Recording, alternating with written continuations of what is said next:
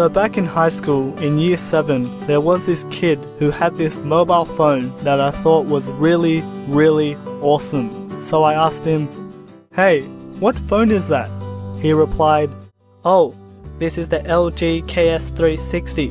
Later that day, I went to the store and purchased that exact phone, and it was my very first mobile phone.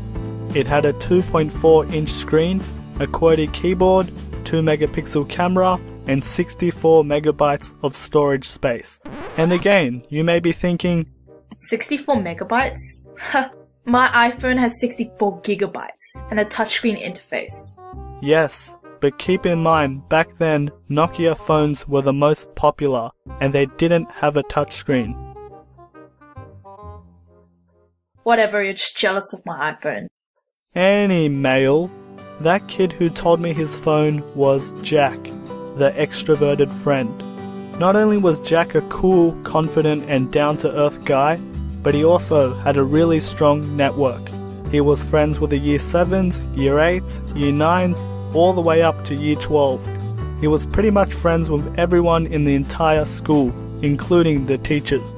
So whenever Jack is walking to class, he would be like, "Hey, Steven, what's up, man?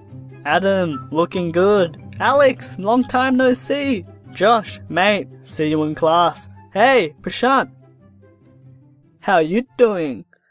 And often people will walk up to him and be like, "Hey, Jack." "Oh, hey, Nick, what's up? You're so awesome, and I was wondering if you can sign my yearbook for me." "Oh, well that depends. Do you have any money?" Just kidding. So you can say Jack was a very popular kid. You would always see him with a group of people and rarely by himself. So whenever I'm standing next to him, I often felt really famous. Now Jack and I had a lot in common.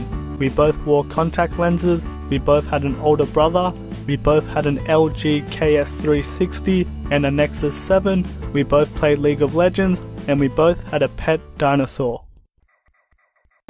JK, LOL. We both took the exact same subjects together, which meant that we were mostly in the same classes together.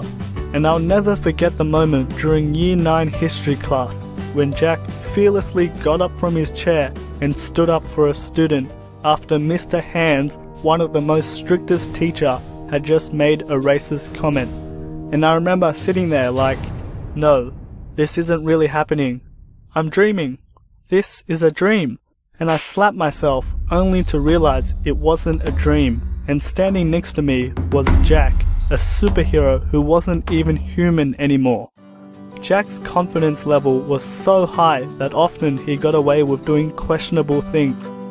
For example, in class, Jack would have his phone out, texting someone, and the teacher would say, "Jack, how many times do I have to ask you to put the phone away?" Jack would then reply, "Phone? What phone? Miss, I don't know what you're talking about." The phone that's behind your back. I can see it. Then Jack would say these two magical words, "Prove it." You little smartass. Thanks, mate. So in class, Jack would usually be on his phone doing his own thing. Texting, browsing the web, playing games, watching TV shows, and of course, listening to music. And this one time he told me, "Hey, Kered, what's a good song to listen to?" And I told him a song that I really liked at the time called "It's Time" by Imagine Dragons. And not only did Jack like it, but on Thursday, when Jack was hosting a radio station, he actually gave me a shout out. I remember sitting at home listening to the radio, and I hear Jack's voice saying, "Okay folks, this next song is dedicated to my friend, Kered Sue, and it's called It's Time by Imagine Dragons. Enjoy." And I was sitting there like, wait a minute, did he just say my name? He just said my name. He just said my name. I'm famous. No, you're not. And even though there was about 13 people listening in, it was still very cool. Sadly, as we approached the end of the year, during the final weeks of high school, just before graduation, I remember Jack walked up to me and gave me a hug. Ha! Yay!